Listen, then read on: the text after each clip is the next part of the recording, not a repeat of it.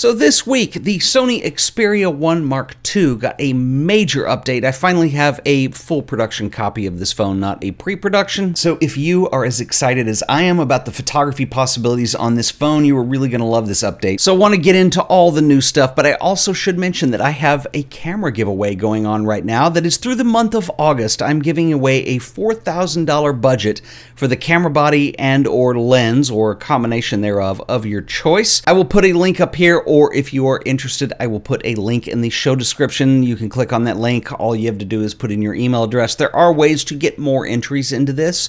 It's all explained there below. But anyway, let's get into the Sony Xperia I Mark II update. The review that I did was done on a pre-production phone. I finally have a full production phone, and I have downloaded and installed the brand new system update from Sony. Yeah, we now have RAW support for all three cameras. So this is the ultra wide, the standard wide, and the telephoto camera.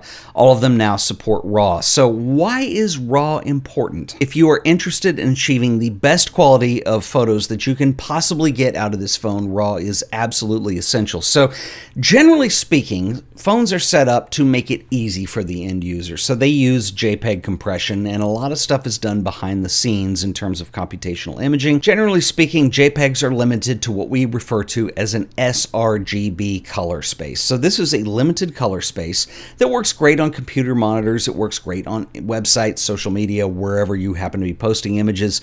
However, if you are trying to edit and post and your exposure is slightly off, let's say it's a little too bright and you have highlights that are blown. Let's say right now I have this correctly exposed, but my shirt right here is white.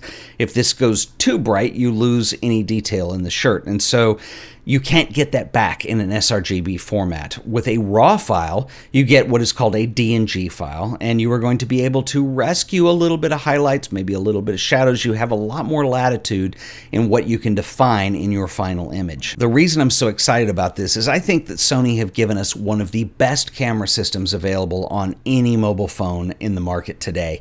Now, the Apple iPhone, the Google Pixel, they are incredible phones. There are a wide range of choices that we have in terms of mobile phones now.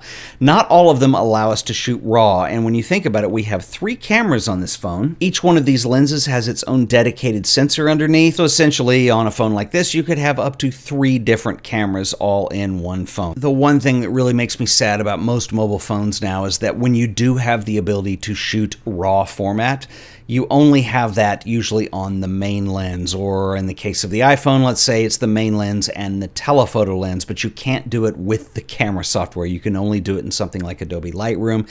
And so this puts a lot of restrictions in what you're able to do with your phone in the end. But Sony came through for us. They give us RAW support on all three cameras on this phone. So we're in Adobe Lightroom right now, and I'm going to use this image as an example. It was shot on the Xperia I II. This is a RAW DNG file. Now, what you're seeing in this image is a really high dynamic range here. So everything in the window, we start to lose a lot of detail because the highlights are blown. That's where our light source is coming from. Sun's coming from the outside. Lights are off in the room, so we start to lose our shadows. I mean, it's kind of cool for a moody exposure, but that window is so prominent and we're losing a lot of detail. Now, this is a RAW image, but if it were a JPEG, what happens is when you try to rescue this highlight detail, it would kind of do this, where basically if I lower the highlights, they just kind of go muddy and you don't get any detail back. I'm just lowering the value of what is white in this image. But however, this is a RAW image, so I want to bring your attention to a couple different sliders over here, and this would go for any editor that you're using.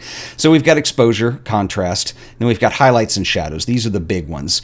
And so if I start to bring back my exposure, you're going to see that, look, we actually are able to rescue shadow detail or highlight detail, and you're going to see we can see the building through the windows in the back. Now, as a result, we start to lose everything that's in the room because we're bringing our entire exposure down. I'm going to reset that for a second.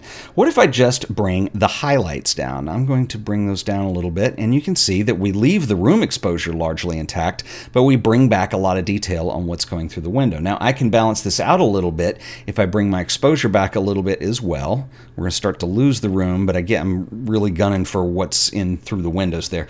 And then if I go down to my shadows and bring those up, I can rescue a lot of the detail. We can now tell that there's a hardwood floor, for instance. So we can really balance balance our exposure out quite a bit doing this.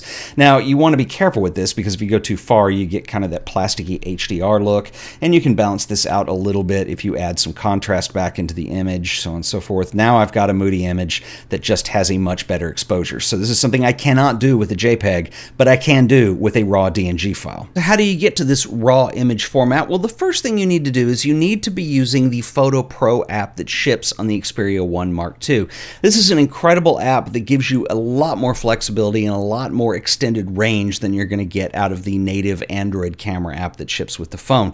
So Sony put this, as I said, on the Xperia I Mark II, and when you open it up, what you're going to do is you are going to go under the menu option. This works just like a mirrorless camera over on the left-hand side of the screen. Under the shooting menu, you're going to go under File Format, and we are going to select that.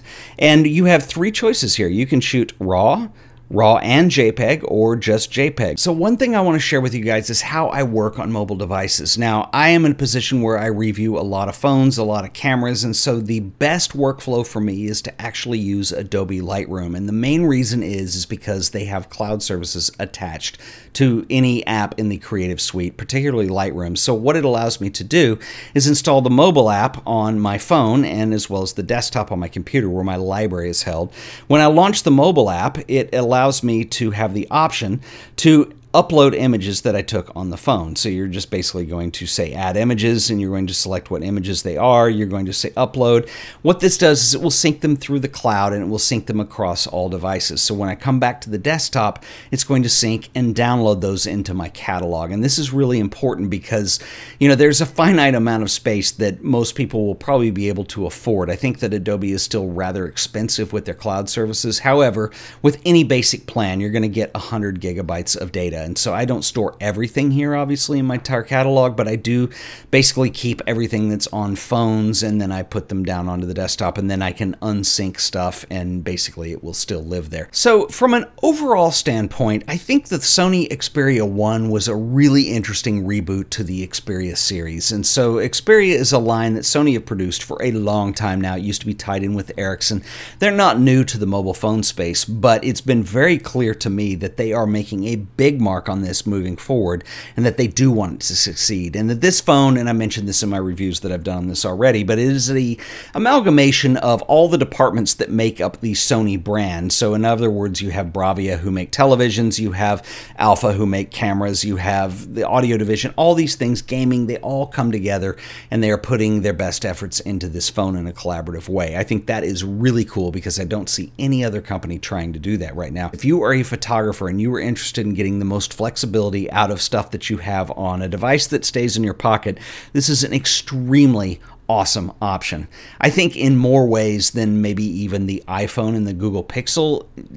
Well, I'll hold it right there for just a second. So with things like the Pixel and probably to an extent the iPhone, you have to remember that they've been in this game for a long time. And I think in terms of their camera technology, they've matured to a point where we have things like night sight. You know, you can take astro photos on this, which is the Pixel 4a, and it's a $400-ish phone. I mean, it's pretty amazing.